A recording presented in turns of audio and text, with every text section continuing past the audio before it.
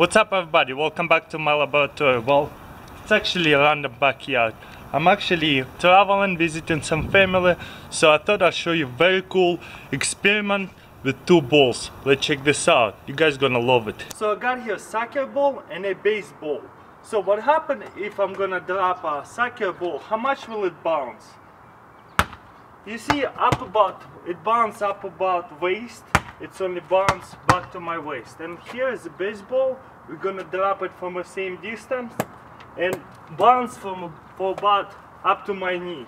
So not much bounce at all. But here I got a rubber band and a soccer ball. I'm gonna put it on top of a soccer ball and then put baseball right on top of a soccer ball like that. And then I'm gonna drop it from the same distance and see how far the baseball gonna bounce. Let's check this out. Oh, let's do it. Baseball bounce a lot higher. Why is that? Front of my face and drop. Ooh, you see, it went way up there, and the first time it bounced just up to my knee. Explain. How does it work in comments below? Why does it bounce a lot higher? Thumbs up this video if you like it, and as always, thank you for watching, and I'll see you next time. And then with that bottle, I'll just gonna put it right next to that hole.